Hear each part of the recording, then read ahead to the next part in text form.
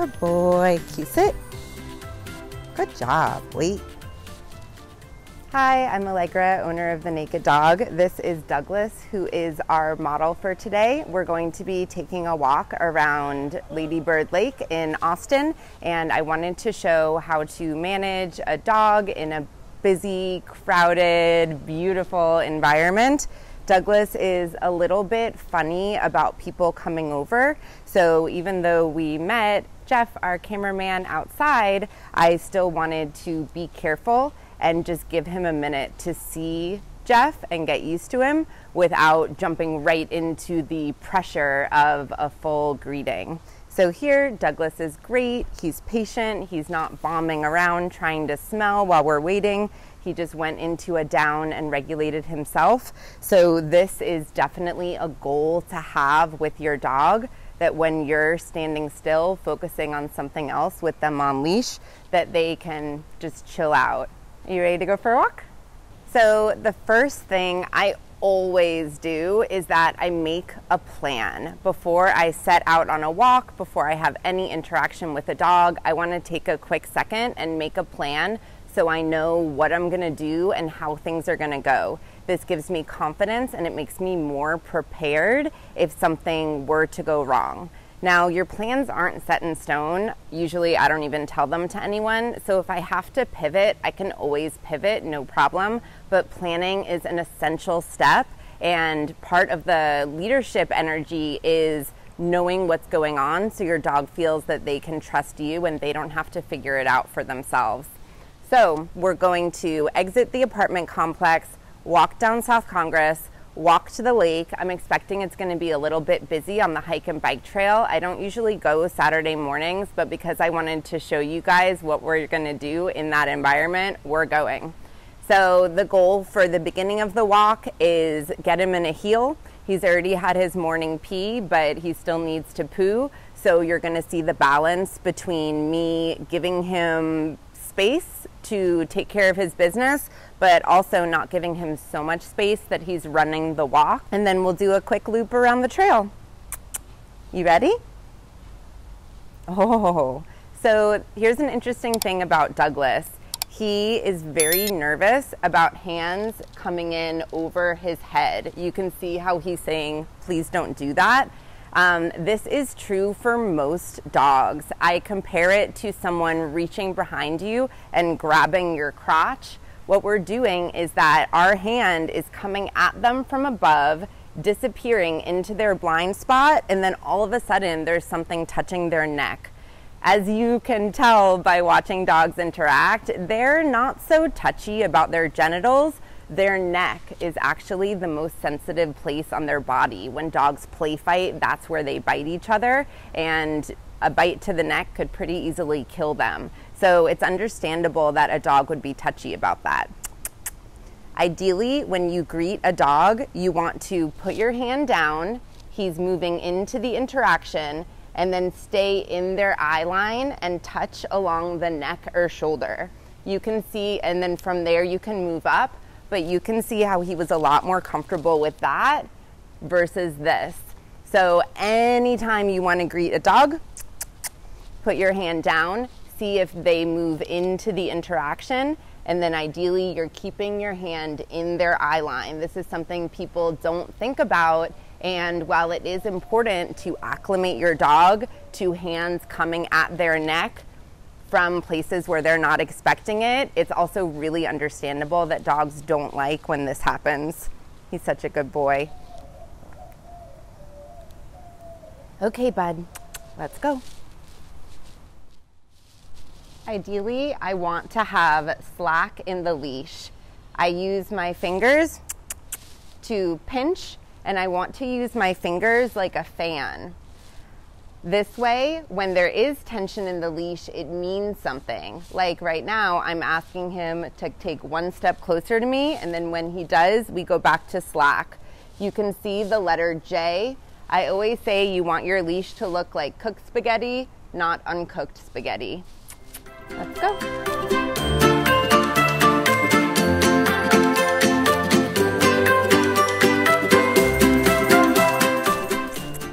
Good boy. Good boy. Wait.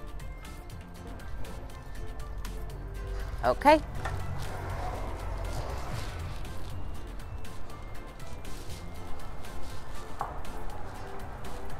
Good boy.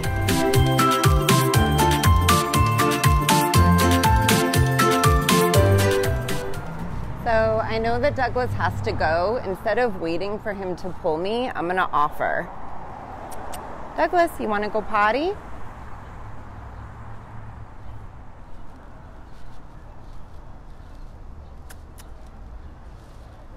So here, even when I'm giving him a chance to go potty, my rule is that I like to keep my feet on the cement, and my dog does have plenty of room to choose a spot. This is about as far as I want a dog, with my feet on the cement and with me leaning over. He was as far as he could go before there was tension on the leash. I don't necessarily let a dog drag me into the planters just because I don't want to step in anything. It's rude to the person who planted it. And ultimately, there's enough opportunity without them doing that. Let's go.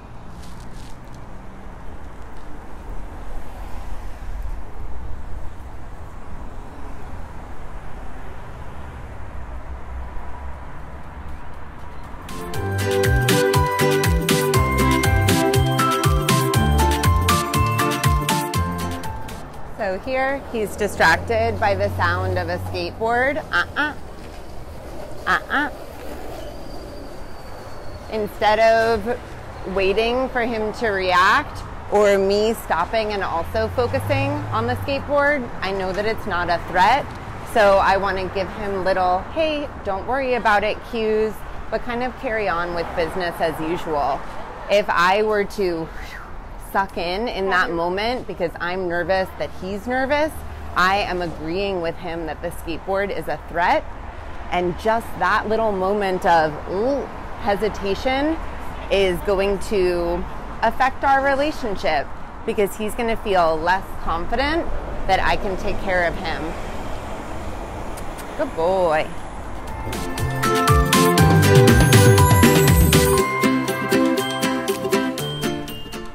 Now, in any environment, but especially in a city, you want to be able to move your dog to either side of you. What I usually see people do is just step to the other side, but when you do this, you miss an opportunity to communicate with your dog.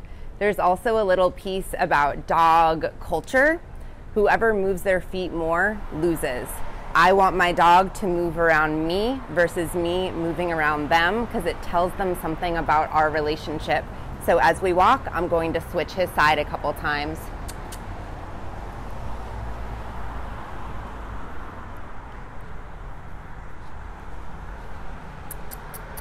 Good boy.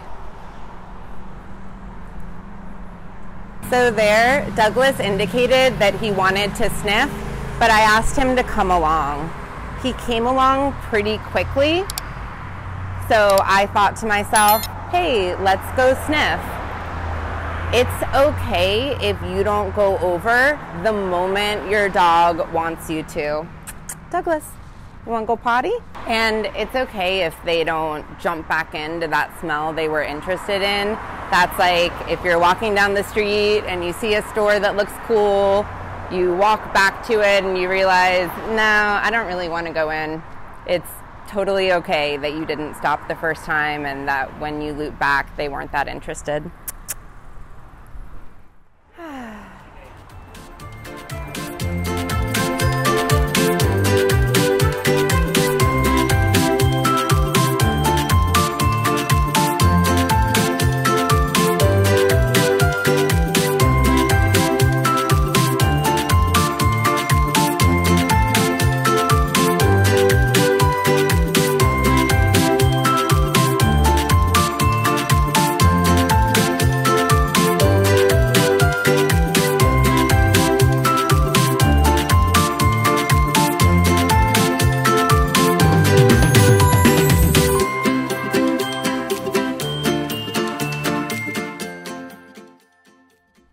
Go potty?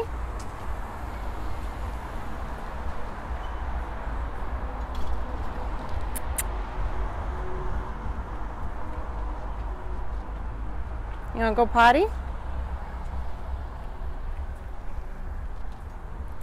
Douglas likes to poop on tall landscaping plants, so I'm offering him to go in flat places, and it's understandable that he's like, I prefer a tall plant, but I'm gonna see if I can get him to go somewhere flat.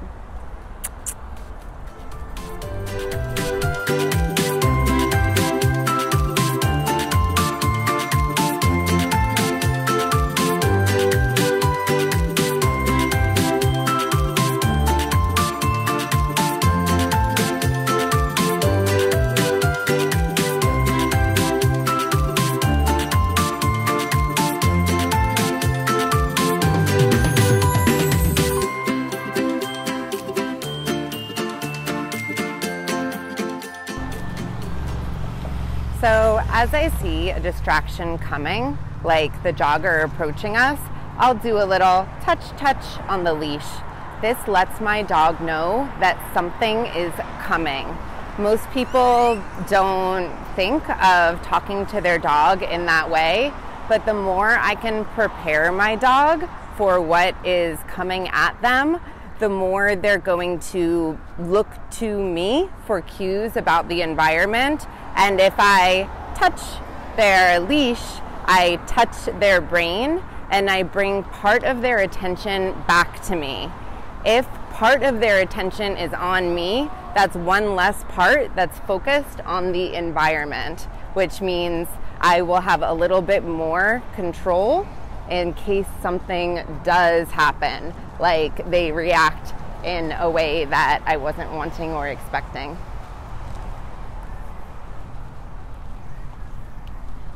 I hope you're also noticing how much I change the length and hold of my leash.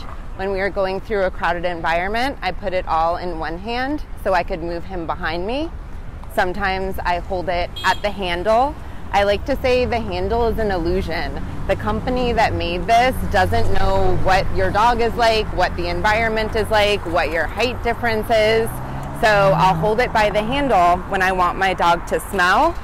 But for the most part, I have the tip of the handle pinched between my fingers, and then I have a pinch on the leash with my fingers fanned so I can use them for communication.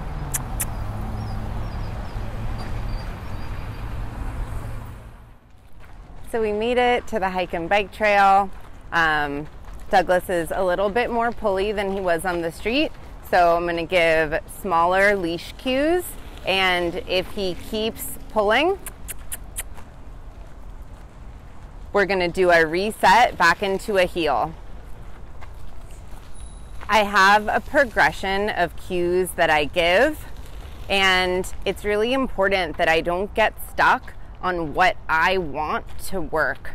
A lot of people find the cue or correction that they're comfortable giving, and they stick with that. And they do it over and over and over and over and over, even though it's not actually working.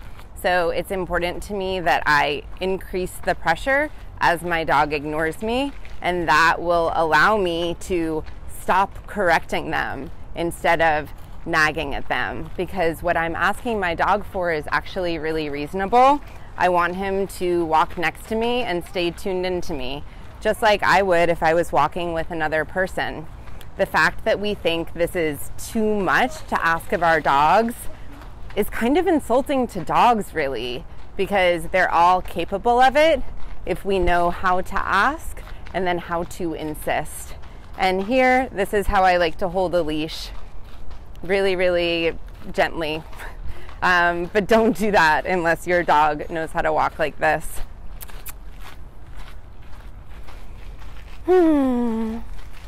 So we're just going to navigate the trail and head over to the boardwalk.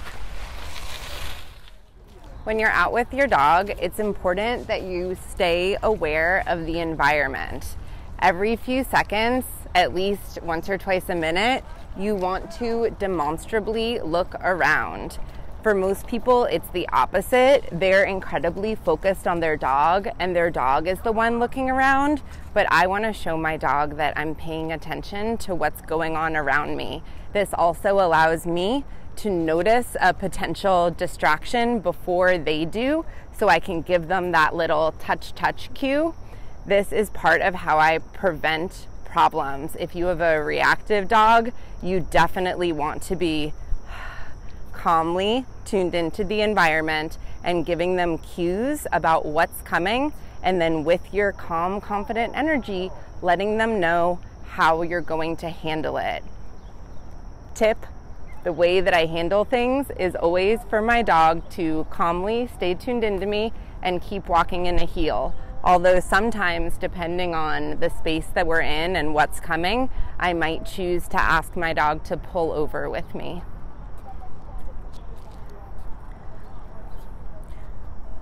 We tried to beat the heat today, but Douglas is already slowing down. He's a young Aussie. This is his first walk of the day. Part of the reason he's being so chill is that I have exercised him to the point of exhaustion every single day we've been together. You can't expect one walk every few days to do it. It really does have to be consistent. So if you're struggling with your dog, they're misbehaving in the house, they have way too much energy and they're not using it in the right way, spend 2 weeks where you exercise them to the point of exhaustion every single day, and I promise your dog will be different. But don't expect 1 or 2 walks to change everything. You really, really have to be consistent.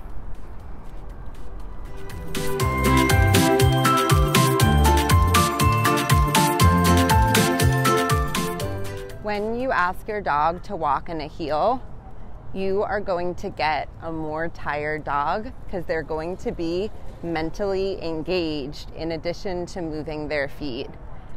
The act of staying in your bubble takes focus, and that's part of how we tire a dog out. So just like when you're driving a car, when I decide to pull over, I want to check my blind spot and cue my dog. Because I give Douglas so many cues, he's used to staying tuned in to my legs. So by the time I look down to double check if he was coming with me, he already was, which, love it.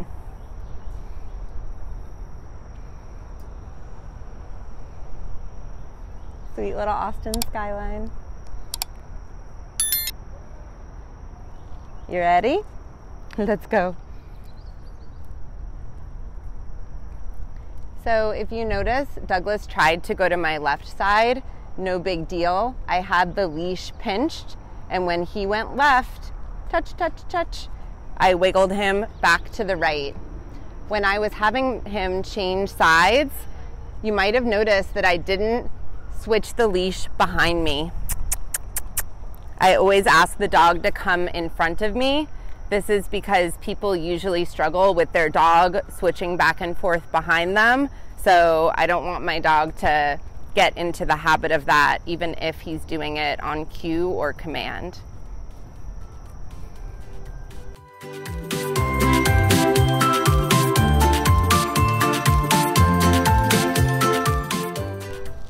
So there, Douglas wanted to sniff, and I asked him to come along. It's so important that we understand how good our dogs' noses are. They can smell really, really well without stopping and without shoving their nose directly into a smell. This is like how whenever I'm in public, I can scan the environment and I don't have to go up and grab everyone's shoulders and look in their face to see who's there.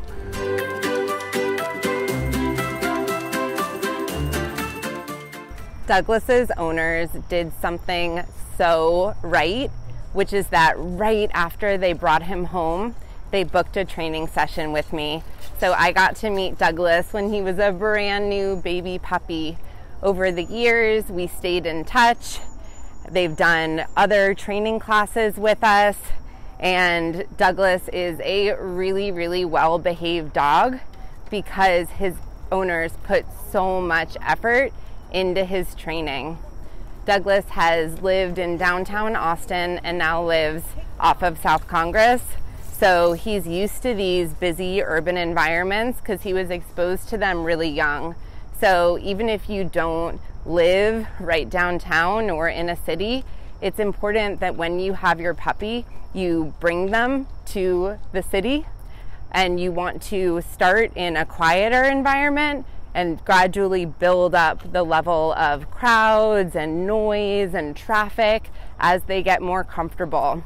This is because as dog owners, we have to be thinking ahead about what our dog might be exposed to in their life.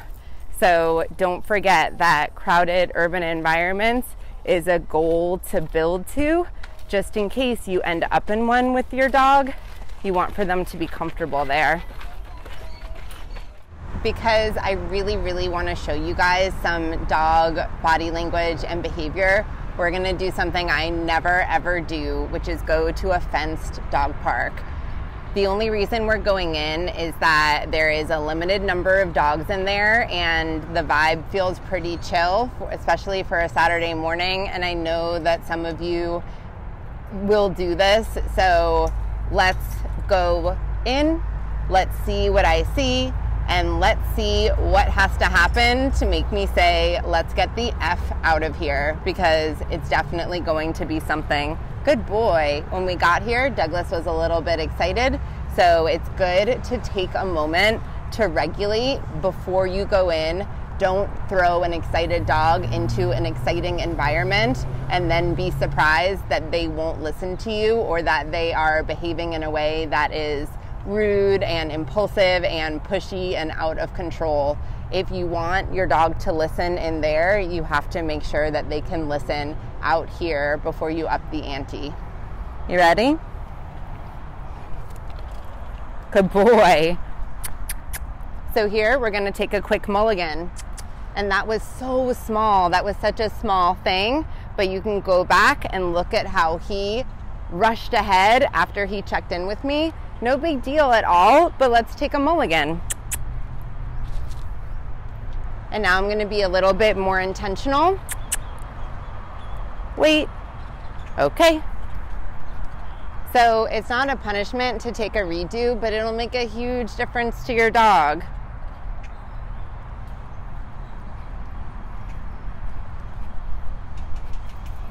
We're gonna wait at this doorway. And if you remember the door at the apartment, you'll see this is a very different dog. Now, the people in front of me who went in left this gate open. You always want to make sure that you close both gates, because this is how you keep dogs from running into the busy road and dying. Wait. Good boy. And as we wait, there's slack in the leash. I'm not holding him because that's cheating. Okay, come on in. And here we go. I'm going to ask him to take one step back to me as I close it. It's really good to ask your dog to be considerate. I don't want to have a leash dog in an unleashed environment. He's calm, he's listening, so I'm going to go ahead and take him off. There, I'm getting his attention before I touch his neck. When he's focused on something else, I don't want to grab his neck out of nowhere. Can you sit? Very good boy. Wait.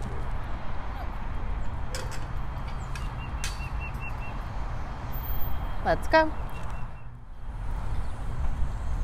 So what I want to show here is what I'm seeing when dogs interact and how I advocate for Douglas. 1, 2, 3, and he looked away. That's great.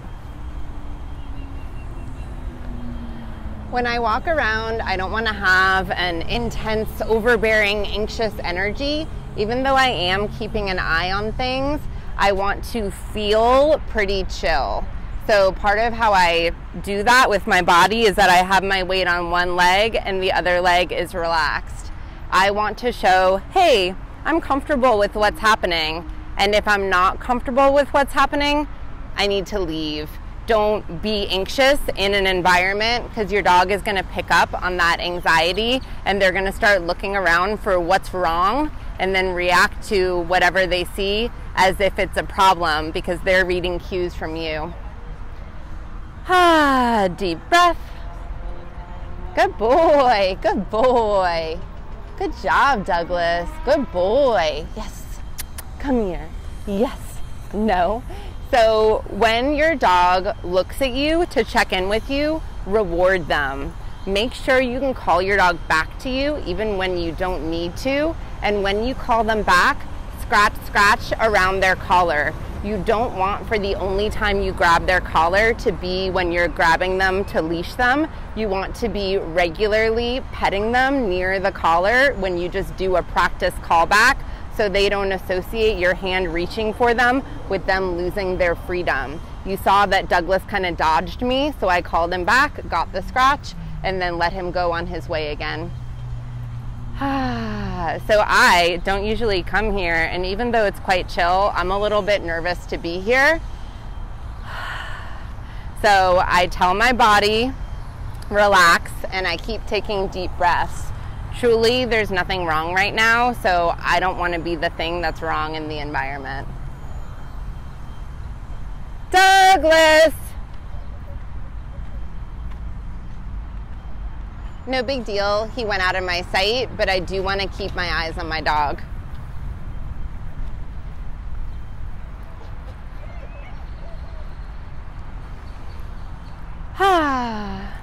Good boy. So here we have a black dog who recently gave birth. We have a white Great Pyrenees mix who is really enjoying sniffing everyone. We have some dogs trotting around the corner, which trotting I like, running crazy I don't like. This little black dog seems like the most playful of the bunch. And let's look at this husky over here on the right. So this dark husky, you can see his tail is up, his back is tight, his ears are up as husky ears are usually. That is a very on-the-job energy. And when he came over to sniff Douglas, I stepped in pretty quickly because that's the kind of energy of a dog who, not 100% of the time, but most likely might try to have something to prove. That dog might want my dog to admit that they're on top before they end the greeting. So that's the kind of greeting that I'll be likely to interrupt.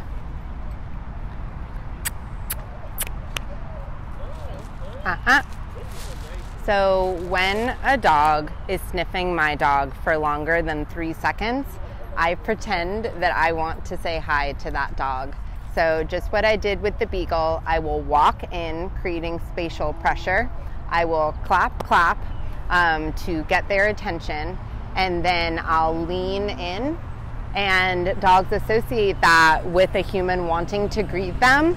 They take their attention off my dog and onto me. And then if I was reading that situation correctly and my dog was uncomfortable, my dog will take that opportunity to scoot away. So try this, and it doesn't really matter if you look weird to people. It doesn't matter if you interrupt a greeting your dog was enjoying. Practice, practice, practice calling a dog off of your dog really calmly, really sweetly to the owner. It's just going to look like you want to say hi to your dog. It's going to look like you're advocating for them, which is really important. All right, let's go find some dogs. Good boy, Douglas.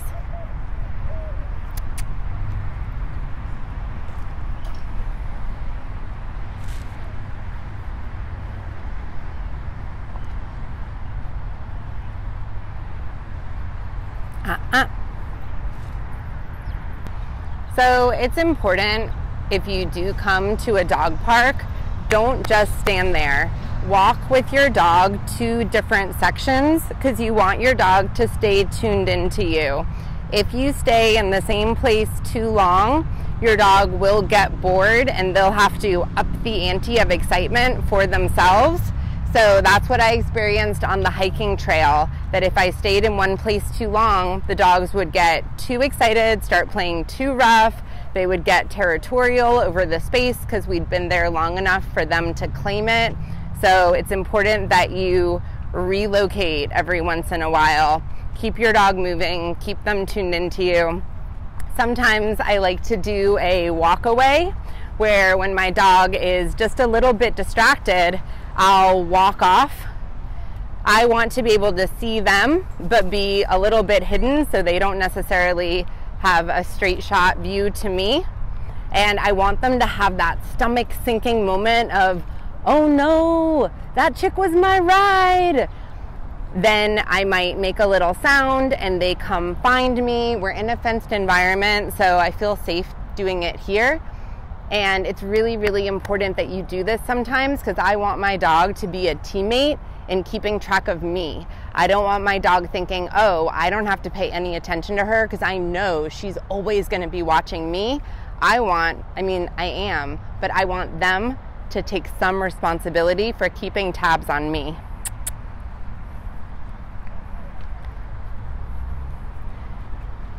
And there you could see I said, let's go, without saying the words, let's go. I made a sound, I made a hand motion, and I started moving.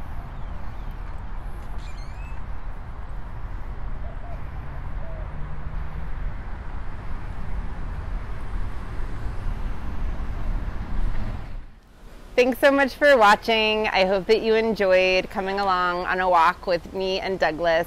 Stay tuned for part 2 coming out next month. Be sure to like this video, comment if you have a question, and subscribe to my channel.